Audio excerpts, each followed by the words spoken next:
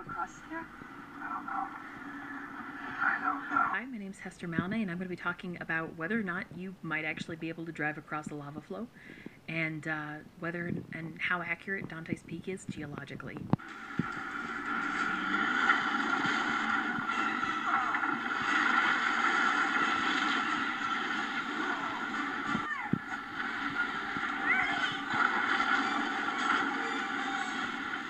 Question about driving across a lava flow is whether or not your tires would actually melt, and they probably would.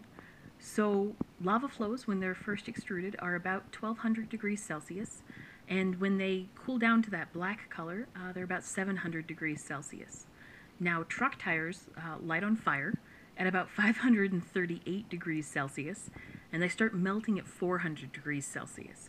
So even if it was that black color, unless it had had some time to cool, they would probably light on fire and or burn. So the length of time it would take to get the lava flow temperature, the surface temperature, down to a temperature where it wouldn't actually melt your tires, it would definitely take a lot longer than Pierce Brosnan allowed. According to this graph, it would take at least 300 seconds, if not more. You can see that that still hasn't really crossed the 400 degree mark, so even after 300 seconds, your tires would still be melting, although they would not be lit on fire.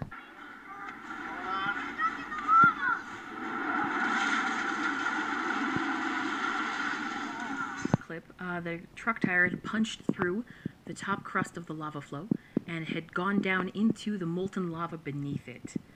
So how thick would a lava flow, how thick would the crust have to be in order to support a truck?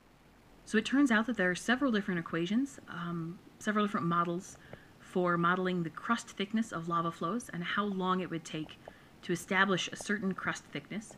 This is one of the more simple ones, and as you can see, we could actually calculate how thick the crust would get and how long that would take. And so if we just did some basic physics, we could take the weight of your average utility truck, which is about 2,700 kilograms, and we could look at the force that it exerted upon the crust of the lava flow, as well as the molten lava underneath it.